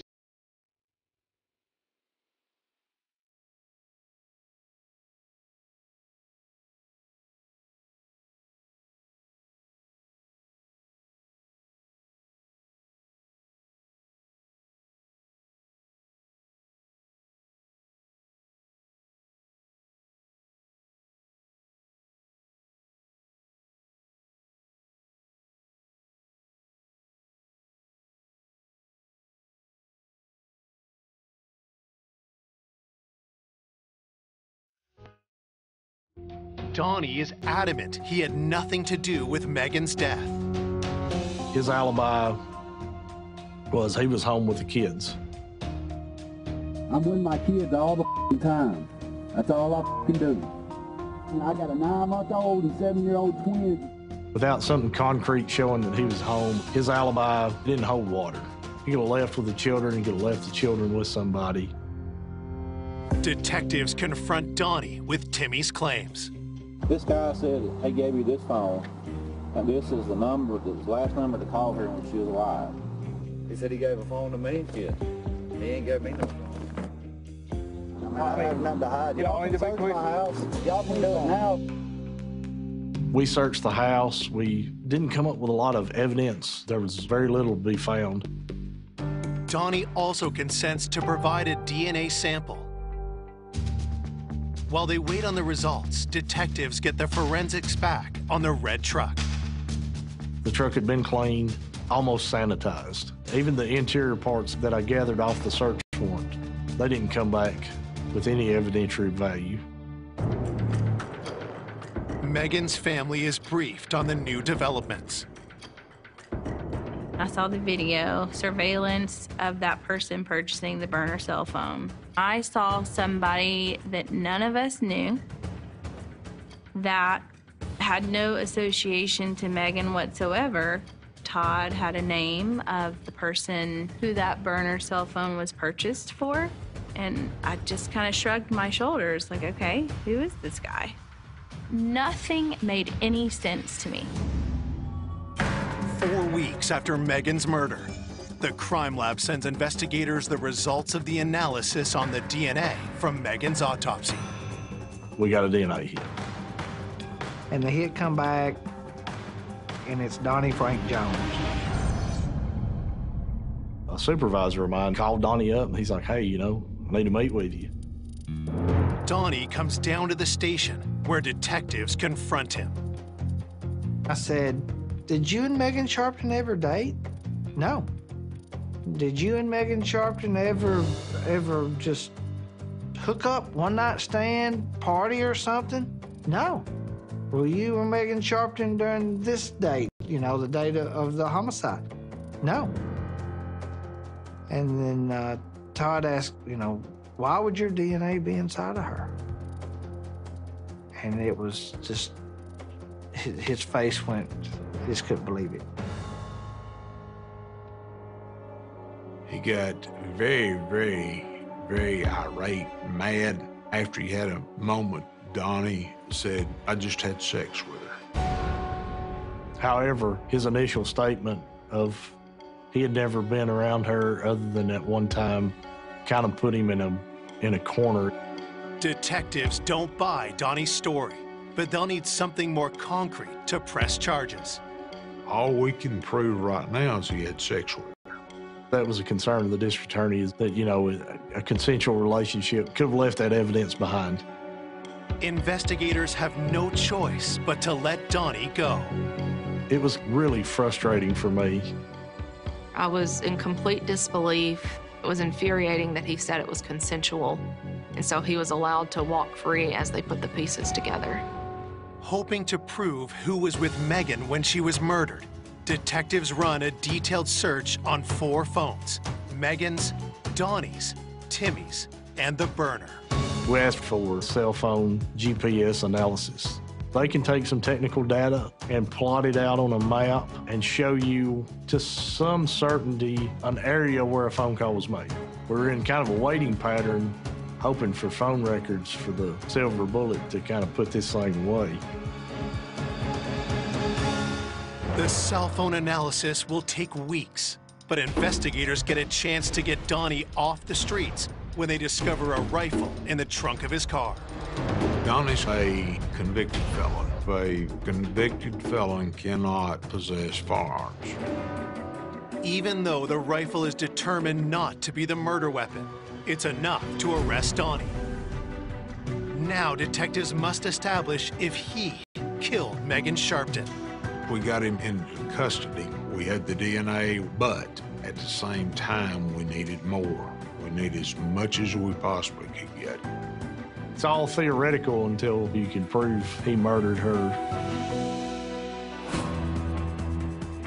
4 months after Megan's murder, investigators receive the detailed phone data and find a clear link between Megan and her killer. And I was just ecstatic. It's hell yeah. I met with Kelly, and I told her in person, I know who killed your daughter.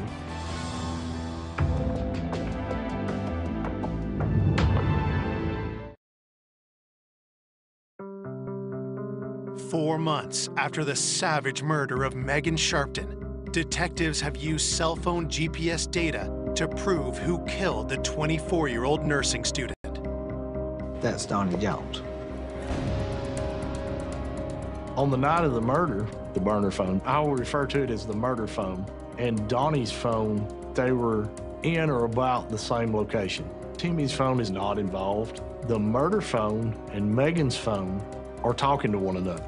And the cell phone records will show they were coming in contact with one another, and then they both stopped where her car was found.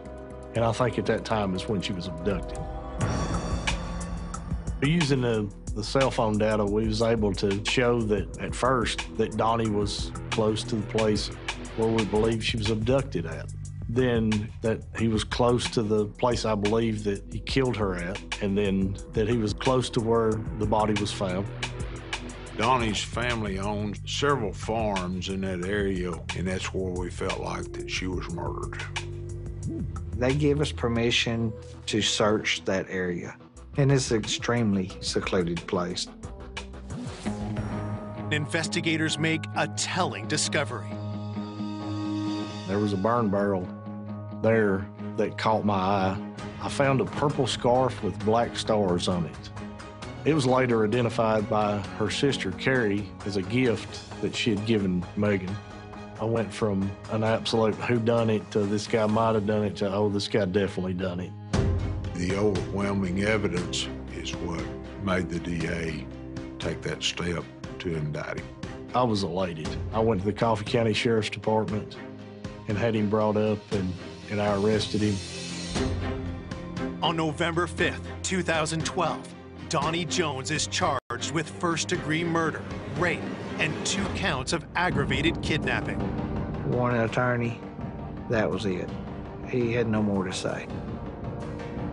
Never would I have thought it would wind up like this. When Donnie was charged, Mom, she was still pretty overwhelmed, but it was a relief to start learning that we were going to get the details of what events led up to that day.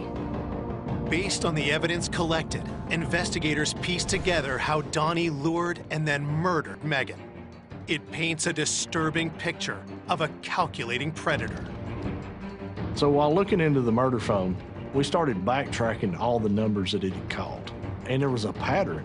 Everyone that was called with that phone was someone that was sitting with the elderly or doing some kind of nursing in-home service. The murder phone was used just seeking out a victim. Donnie had reached out to Megan. He knew well enough to go in his wife's phone and get her number out, and that's how all this started. She had known Donnie and his wife, not close friends, but knew them. She answered that call from Donnie. Megan was on her way to a job that didn't exist. The directions she had got were not good. She had to call our suspect. He met her, at which time he abducted her and went back to one of the family's farms. Megan Sharpson's last few minutes of life was pure hell and panic and fear. He raped her and shot her. Megan was beaten prior to being killed. He moved her from there to where he set her body on fire to try to hide his crimes. And then he went home and acted like nothing happened. Donnie Jones is just a cold-blooded killer.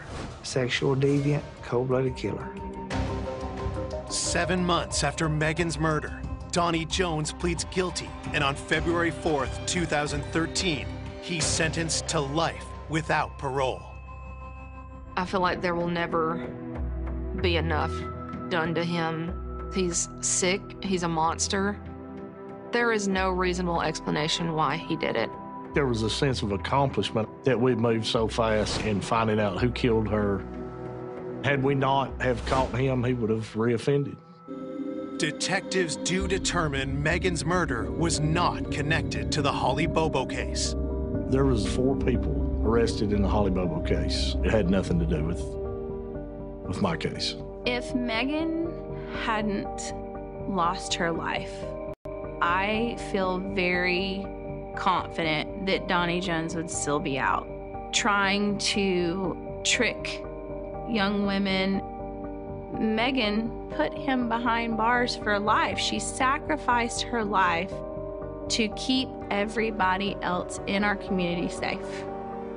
Despite getting justice for Megan, the Sharpton family suffers another tragedy just 9 months later in November 2013. Mom took her life 16 months after Megan's death. Her heart was just incredibly broken, and she made the choice. She wanted to be with Megan. Yeah, he essentially killed them both. Sure did. Our family time, that's when I missed her the most. I missed that laugh. If you just heard Meg's laugh, you would be having a much better day. I miss those specific moments, those milestones that she's not gonna get to be a part of. I thought Megan and I would be friends for, on into adulthood. We were supposed to be together forever, as best friends, as sidekicks. She was not someone you could forget. There was a memorial placed on the side of the road where she was found, and it's this beautiful giant star sculpture. It's very cool, and Megan would absolutely love it.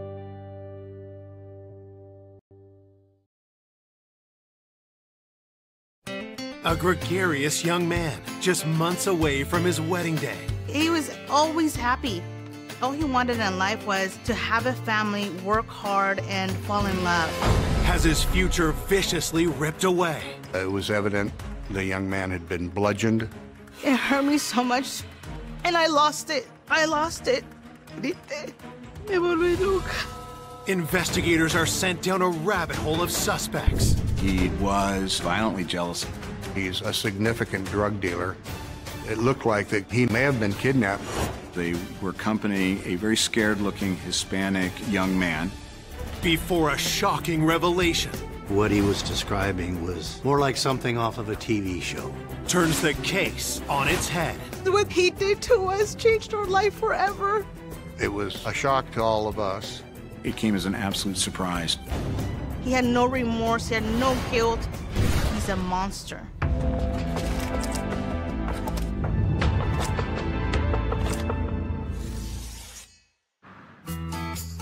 Cornelius, a small town in northern Oregon, nestled among picturesque orchards. Cornelius is a longtime farming community. It's a very kind of nice, sort of sleepy place. It's kind of a little bedroom community. It's mostly a blue-collar town, working class. The calm of Cornelius is shaken one quiet morning with the reported disappearance of 20-year-old Gonzalo Pizano Guzman. That morning, my mom saw that Gonzalo's bed was made, like no one slept there. So she obviously got all concerned. He didn't come home last night. And then my mom tells me to go to the police station with Sol to report him missing. His fiancée, Sol, and his sister, Juana, had been actively looking for him that day. That morning, the family contacted his place of employment. He had not shown up for work. The family was extremely distraught by this disappearance. He doesn't miss work without calling in. They couldn't reach him by pager or by telephone. And we're all freaking out because this is not who he is and what he does. It's so odd, it's not normal. We learned that Saul had seen Gonzalo the night before. They had visited with each other until about 9:15 that evening, and Saul reported seeing him leaving in his car alone, headed home. But he did not return home last night. To aid the detectives, Saul provides a description of what Gonzalo was wearing when she last saw him. He had on an athletic top with some numbers on it, and specifically 2 gold chains. While Juana and Saul speak with police, other family members frantically look for Gonzalo. We all went different ways in our cars, driving around just to see if we found his car. We were trying to look for anything. My dad thought, you know, maybe he got in an accident. We were desperate. We just wanted a clue. Around 4 or 5 o'clock in the afternoon, we all started feeling like, okay, something's wrong now. On the outskirts of town, Gonzalo's father makes a disturbing discovery. My dad spotted the car in an empty field. When he saw the car, the white car, he knew right away that was Gonzalo's car. He found the car burned up. He rushed to the car, opened up the car, and didn't find any body. So once that happened, it was just nuts. Where is he at? Did he get kidnapped? Is he dead? It was even worse. Detectives arrive and search for signs of what happened to Gonzalo. The car was totally destroyed by fire. It appeared that the car had been heavily doused with accelerant, probably gasoline. Somebody was clearly trying to cover up evidence from inside that vehicle. There was no evidence of any body. There were zip ties found near the car. As far as the scene was concerned, it yielded minimal clues. As the car had been burned completely, the chances of DNA or blood or fingerprints were greatly reduced. Later that afternoon, another chilling discovery is made, just 11 miles away. A citizen had seen something that looked like a dead body in the ditch on her road. The body was found about a 15-20 minute drive from where the burned car was. This young man matched both the physical description, the clothing, and the jewelry. At this point, there was no doubt that this was Gonzalo. It was clearly a homicide. There was evidence of bullet wounds on the body and what appeared to be repeated knife blows to the heart. We also discovered some injuries to the back of the head, and it was evident the young man had been bludgeoned. It was apparent that he died a violent death. We felt almost immediately that this was very personal in nature. There was no phone and there was no wallet at the scene, but he still had his jewelry with him, which were gold. So the thought of this being a robbery was off the table pretty quickly. There was another motive here. There were zip ties found near the body, and they matched the zip ties from the scene of the car. One of the things that went through my head was, had someone brought zip ties to restrain Gonzalo? We also located 4 spent casings from a .40 caliber semi-automatic pistol. After finishing up at the crime scene, police are faced with the difficult task of delivering the devastating news to Gonzalo's family. The police came early in the morning. I opened the door and they told me, we found your brother, but unfortunately he's dead. I was in shock. ¿Viste? Me volví loca. Y yo gritaba. Y gritaba y gritaba. I heard my mom screaming. It was something I never want to hear again. It's not even a scream. It's a pain so deep that only moms know what that is. I found out that he was murdered. And I lost it. I lost it. Era gritar, llorar. Algo tan fuerte que todavía de mi mente no se ha acabado. To know that such an amazing person was taken away, he didn't deserve to die that way. Bottom line is, I don't have my brother anymore. Born in Mexico in 1979, Gonzalo had a playful spirit. He loved to dance, he loved music, always a smile, always caring, and always joking around with people. Gonzalo era un muchacho alegre y llegaba, me abrazaba y siempre quería bailar conmigo. When the family moved to the United States in 1989, outgoing Gonzalo settled in quickly. He was very charming. He was really good looking. He was popular with the girls. So he was always asked to be in quinceañeras, which is a traditional, party for us Mexicans when you turn 15.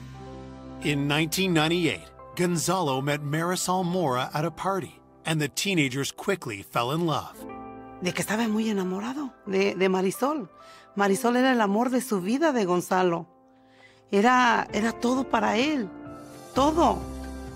It was that genuine love and happiness. There was a light in him. He was a completely different person, a happy, full person. All he wanted in life was to have a family, work hard, and fall in love. After a whirlwind romance, Gonzalo proposed to Marisol. So the wedding was set to be in September. That was just a couple of months after he was murdered. We have a big family, so it was going to be a big deal. But instead of a wedding, Gonzalo's loved ones are left heartbroken and grieving. While his family plans a funeral, detectives are digging into the work of this homicide case. This case was puzzling. There really didn't seem to be a strong motive as to why this young man was murdered. Everything was going good in his life. He was responsible. He wasn't involved in gangs. He's just very well liked, very upbeat, and just a trustworthy young man. That was really difficult. There were still so many unanswered questions, and we had no definitive leads as to who would have caused this or who we were looking for. The fact that there was still a killer out there, to me, it was very ominous. This is very grim. We needed to really look into who was responsible for this. Coming up, investigators uncover a menacing grudge. He held an extreme dislike for Gonzalo. He was determined to have Gonzalo killed. The knife wounds directed at the heart did speak of extreme animosity. And leads them to discover a web of alarming secrets and lies. She wasn't in love with Gonzalo, and he wasn't in love with her. She admitted it was all a lie. He saw skinheads in the vehicle. And that's when we really started to think something was wrong. Before the truth blindsides everyone. I was in shock. It was so senseless. It was so senseless.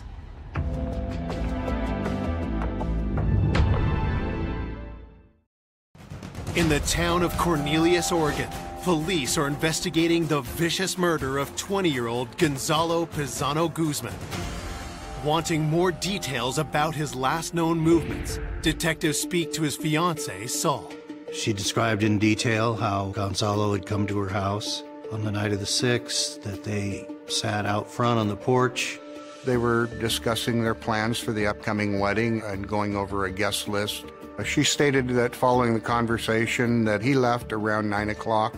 She stated while they were sitting on the porch that her cousin Jaime and a friend Eddie were playing in the garage of the house, apparently shooting baskets. That led us to believe that these two young fellows may have been the last known persons to see Gonzalo alive. So it was important that we interview them. Investigators bring Jaime and Eddie into the sheriff's office.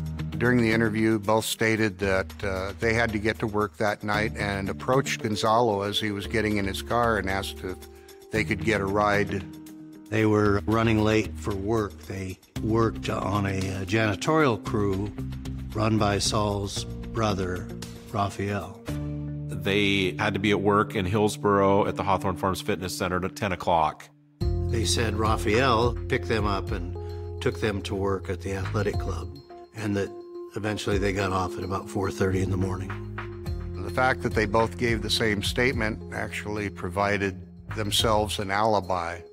They did not offer any conflict that they had with Gonzalo. They indicated that they had no reason to hurt him. To corroborate Jaime and Eddie's alibi, police speak to their boss, Saul's brother, Raphael. We interviewed him at his house. He was very cooperative, very smooth, very polite, had his own business, a young entrepreneur. Raphael was an incredibly self-possessed 19-year-old. He had created a janitorial service. Although he was very young, had a very good contract, had his own cleaning company, and appeared to be very successful. Detectives ask him to confirm Jaime and Eddie's story. He confirmed that he had picked them up at Eddie's house and drove them to work. He confirmed their story that they had worked cleaning the health club that night. He said that he was at the athletic club until about 4 in the morning. So Raphael, in effect, corroborates Eddie and Jaime's version of events on the night of the 6th. So we kind of set them aside. With Jaime and Eddie alibied, investigators turned to the autopsy report, hoping to find new leads. It became very apparent just how violently he had died. The medical examiner did find 3 blunt force blows to his skull. The autopsy also showed that he had been shot 5 times. And then he had also been stabbed 5 times, very brutally, in the area of the heart. The close cluster of the knife wounds directed at the heart did speak of extreme animosity, some violent emotion. The gunshot wounds made it appear that his hands were up in a defensive gesture. Gonzalo was likely pleading for some measure of mercy, and ultimately none was to be had. The autopsy report also determines that Gonzalo's death occurred around 10 p.m. With the findings in hand, investigators now turn to Gonzalo's workplace, searching for possible suspects. We interviewed his supervisor. Gonzalo's boss described him as reliable, steady worker, punctual. As detectives dig deeper, they learn about a startling new side to Gonzalo. It appeared that he had a relationship with one of the security guards that worked there. Gonzalo's boss did tell us there may have been some possible involvement between the security guard, Bobette, and Gonzalo. So we needed to look into it. We needed to interview her. Police bring Bobette, Gonzalo's alleged girlfriend, in for questioning. She was very upset about his death. She was very emotional, very distraught about finding out that Gonzalo had been murdered, and ultimately disclosed that, in fact, she had had a very intimate relationship with Gonzalo for a couple months, but she made it very clear she wasn't in love with Gonzalo, and he wasn't in love with her. Bobette described her relationship with Gonzalo as kind of a fling. It was kept secret. She understood that he was engaged to be married, but it crossed our minds that maybe Bobette's feelings were stronger than she let on. Maybe she did not want this wedding to go forward. The wedding was planned for September, only a few months away. Police asked Gonzalo's coworker about her movements on the day of the murder. Bobette had been at several different locations that day, running errands, and she had receipts to support that. So she was ruled out as a suspect. But while Bobette's cleared of suspicion, she hands detectives a crucial tip. Bobette mentioned an ex-boyfriend named Oscar Rodriguez. She told us Oscar was quite jealous. He was extraordinarily jealous, apparently had been violently jealous in the past. About 4 days before the murder, Oscar had found out about her relationship with Gonzalo. He became infuriated and began accusing her of cheating on him. That could be a motive for Gonzalo's murder, so Oscar became a lead suspect.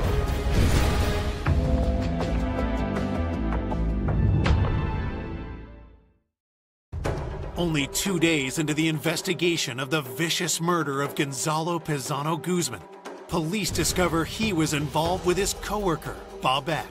Now she's pointed the finger at her jealous ex, Oscar Rodriguez. She speculated that maybe he had something to do with it. We looked into him. He had a criminal history. He'd been pretty extensively involved in gangs at that point in his life, and he was well known to the local police. Very much an impulsive young man that was also involved in drug activity and drug use. Bobette told us that this was a relationship she had to escape from. She personally felt threatened by his presence and his behavior. And she was very worried that perhaps he was the one that took some action towards Gonzalo. Investigators uncover a troubling detail about Oscar's life. It was discovered that Oscar Rodriguez's mother lived right next door to the victim's family. The investigation kind of perked up as far as focusing in on Oscar, given the fact that he had such access to Gonzalo. Detective suspicion grows further when they speak to Oscar himself. When Oscar Rodriguez was interviewed, he lied to us and told us he had not had any contact at all with Bobette and didn't really know anything about what was going on. When we started to confront him that this was in contradiction to the information that we had from Bobette, he became furious, started yelling at us. "You don't trust me." He stated he had no claims to continue any relationship with Bobette, and he wanted to wash his hands of this entire investigation. Because of his nature, he just drew suspicion upon himself. He was asked if he'd take a polygraph to show that he didn't have anything to do with Gonzalo's murder. He became very volatile and immediately demanded to end the interview. And actually stormed out of the interview. With Oscar not cooperating, detectives investigate his whereabouts during the time of the murder. During this time frame, Oscar Rodriguez was actually serving a sentence in the Restitution Center. The Restitution Center is a work-release facility for low to mid-level offenders, where Oscar could get passes to go out and find work. So the question was, did Oscar have a pass at the date and time of the murder? Was it possible that he wasn't in the Restitution Center? He is on a strict timeline. He had to check in, check out. It's a secure facility. The building is locked. There are alarms on all the doors and windows.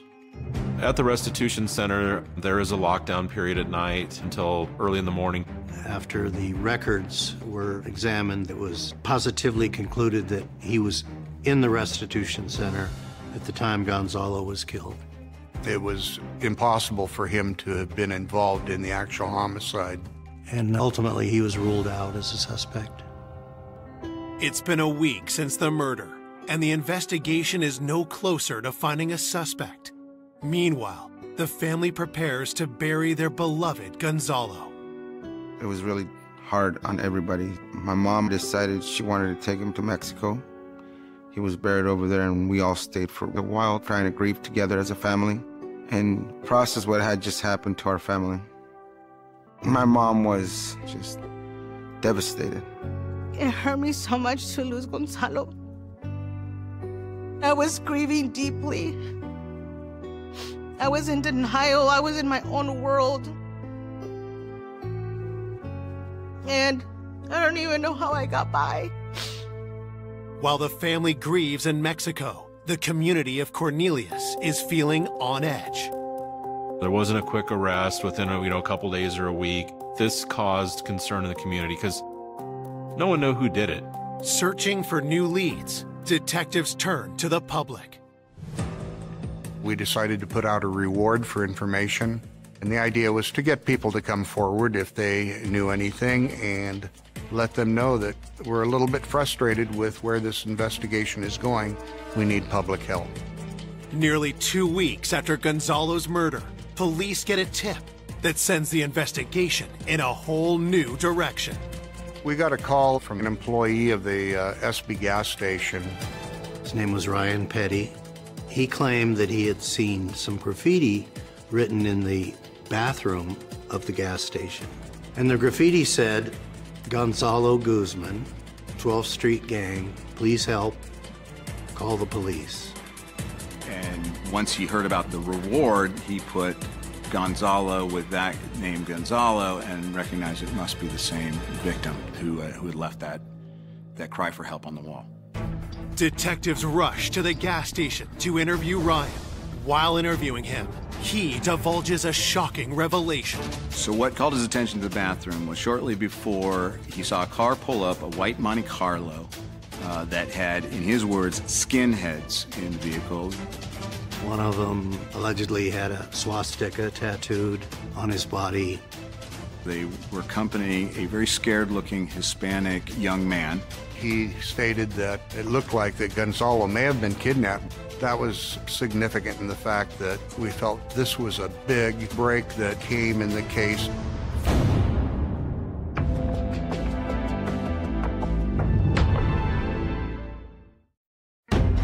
Nearly 2 weeks after Gonzalo Pizano Guzman was found brutally murdered, a gas station attendant named Ryan Petty has told police he saw Gonzalo with 3 suspicious men the night he was killed.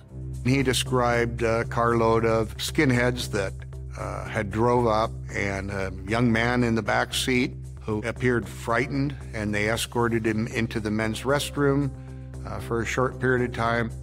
He said that ultimately out of the bathroom, the Hispanic individual came out and they hustled him back into the car and drove away. So Ryan Petty reported that when he went into the bathroom after an individual left it, he saw written on the wall, Gonzalo Guzman, help 12th Street gang, call police.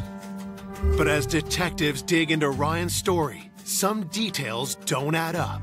Had it been Gonzalo who had gone into that bathroom afraid for his life and put his name on the wall, he never would have written his name as Gonzalo Guzman.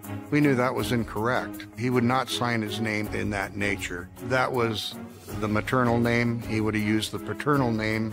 Guzman is his mother's name. He would have written his name as Gonzalo Pizano. Pizano is his father's name. And so right away this was suspicious. And just the whole nature of what he was describing was more like something off of a TV show. The skinheads, the swastika. It just didn't ring true. And so it was suspected that he was trying to come forward for the reward. We looked through the videotape from the SB station during the period of time this employee stated that car had gone by. There was nothing in that videotape that corroborated anything he had told us. No white Monte Carlo, no individuals who could be characterized as skinheads. More importantly, no individual who was a scared Hispanic person being escorted to the bathroom. The examination of the surveillance video at the gas station contradicted Ryan Petty's version of events. And also, one of the issues was he didn't report this right away. When police check Ryan's record, they find more troubling news. He had a pretty checkered past. He was no stranger to the criminal justice system. Some of his arrests were for crimes that would cause you to doubt his honesty. In my mind, we ruled it out as pure fabrication. It just was too cute, too stereotypical. The mistake with the Spanish surname, I didn't buy it. With another lead exhausted, investigators face a daunting realization. We reached a point where we were getting nowhere. Leads weren't panning out. Having no significant suspect is very depressing. Really, if you don't solve these cases early on, the longer they go, the likelihood that you're actually going to be able to solve them becomes less and less. In cases like this where we're not getting anywhere, especially on a homicide, we took this very personal. Up to that point, this team had not had an unresolved homicide. The lack of progress also adds to the pain suffered by Gonzalo's family. It was very hard. It was very painful to come back from Mexico and there was no arrest yet. Fue algo fuerte para mí, mucho dolor. Tenía mucho coraje y mucho odio en mi corazón. Everything was very silent, and We were getting very, very impatient. My mom was getting very impatient with the detectives, and all they told us is to please trust them. So we put our life in their hands. 2 more months pass without an arrest. With the case at a standstill, detectives review the entire investigation for something they may have missed. It can be very frustrating when you reach that point where you've kind of hit the wall, but you just have to resolve to redouble your efforts and to keep digging, keep pushing. It was time to go back and look over everybody one more time. We knew that Eddie and Jaime were the last people to see Gonzalo at Saul's house the night of the murder. Even though they'd been interviewed and gave a pretty good account of their activity that night, their boss, Rafael, provided an alibi for them. We wanted to be sure. So at this stage is when we asked them to take a polygraph. But when we began to ask them to take a polygraph, they started dodging and weaving. For some reason, they began to balk, and this threw a red flag as to why they weren't coming forward. Again, these are the last 2 people to see Gonzalo alive, and now they're getting cold feet about taking a polygraph exam. And that's when we really started to think something was wrong. Detectives keep the pressure on Jaime and Eddie, and on September 14th, Eddie comes in for his polygraph. The polygrapher was hooking Eddie up, attaching these leads to him to measure his response. And he doesn't even get to the questions. And Eddie says, "Okay, I'll tell you what happened." And he immediately makes it clear that he wants to tell everything that happened. In police parlance, he spilled it.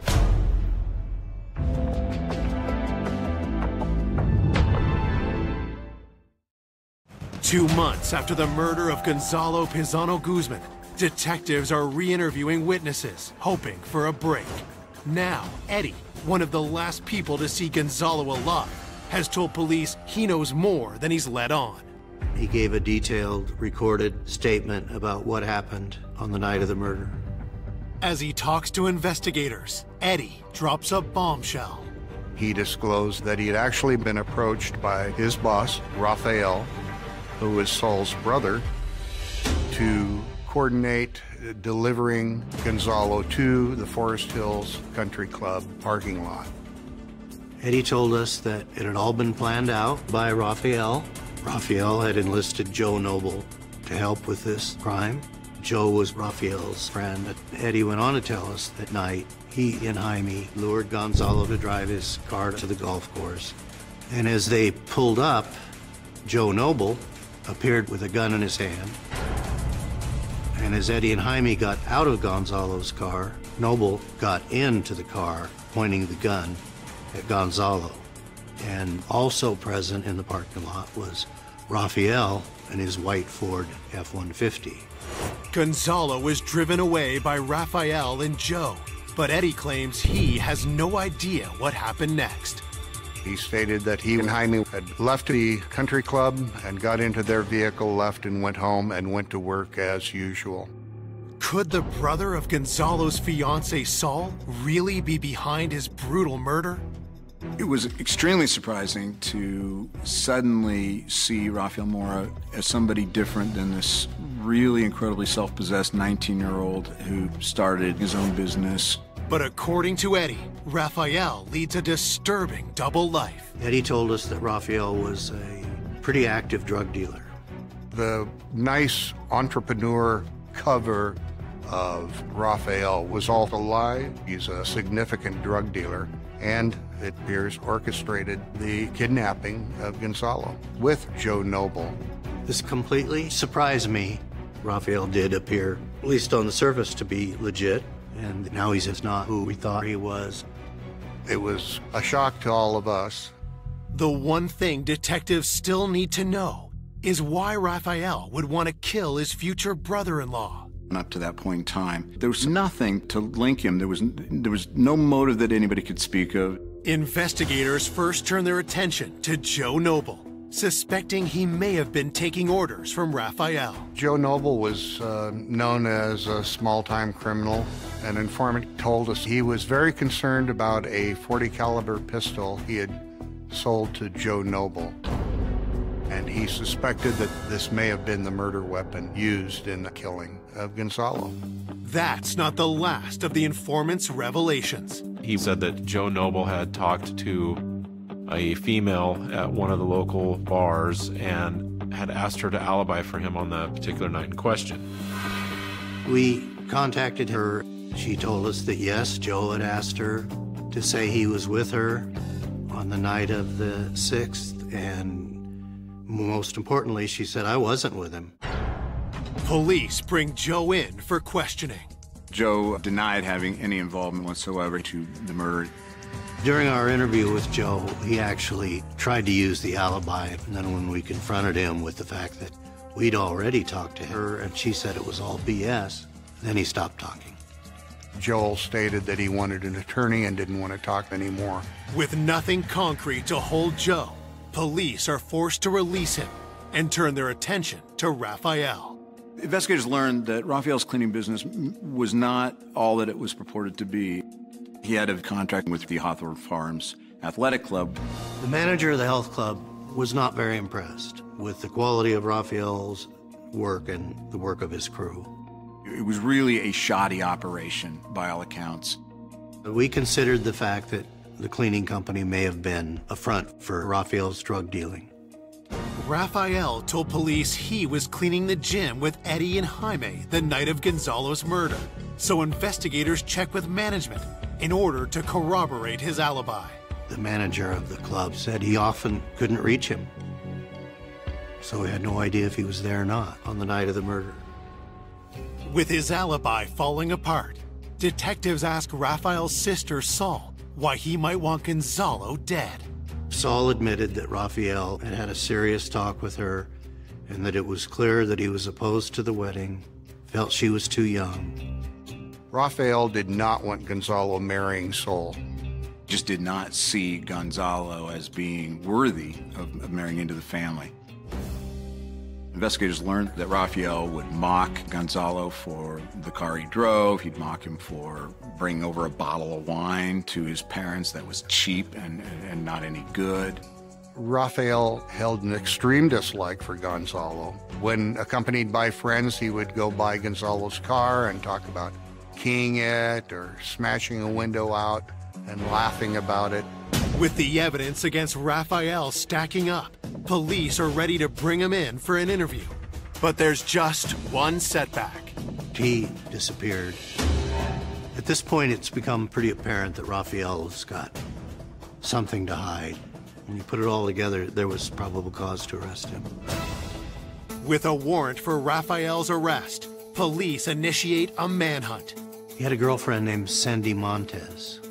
We found him hiding at his girlfriend's house. He had dyed his hair orange, and it was obvious that he had done it to try to change his identity. On September 28, 2000, Raphael is officially charged with first-degree kidnapping and aggravated murder. I was like in shock. I had so much anger at Raphael.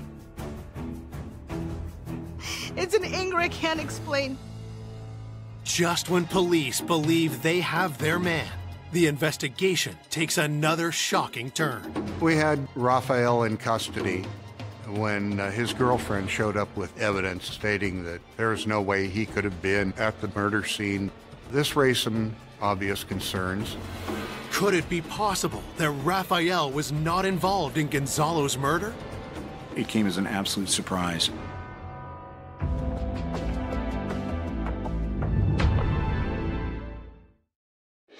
Police have arrested Rafael Mora in the death of his sister's fiancé, Gonzalo Pizano Guzman.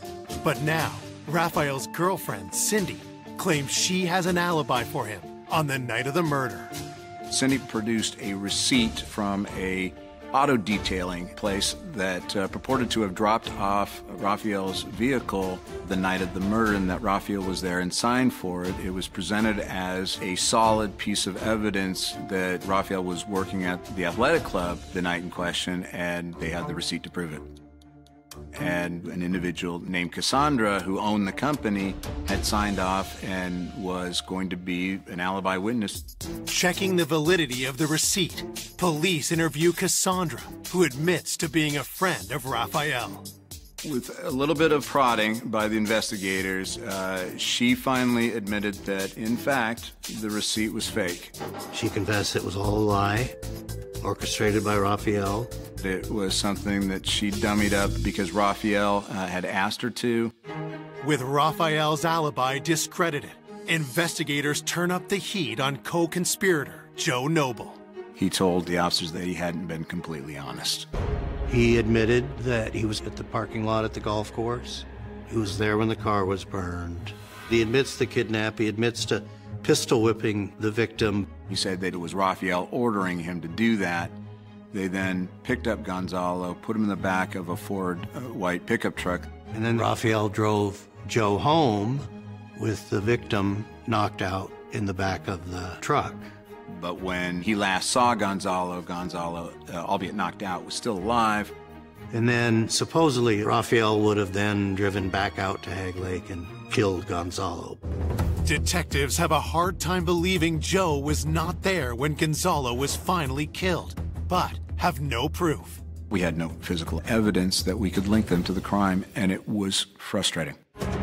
Desperate, investigators obtain security footage from businesses along the route they believe Raphael and Joe would have taken to and from the murder. Something on one of the tapes grabs their attention.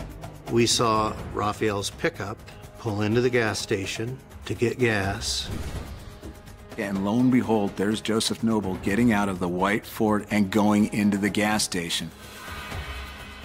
And the timing of the gas station surveillance footage indicated that would have been probably shortly after the murder. Police also obtain a warrant for Raphael's phone records. Raphael insisted all along that he couldn't have committed the murder because he was miles away cleaning the gym.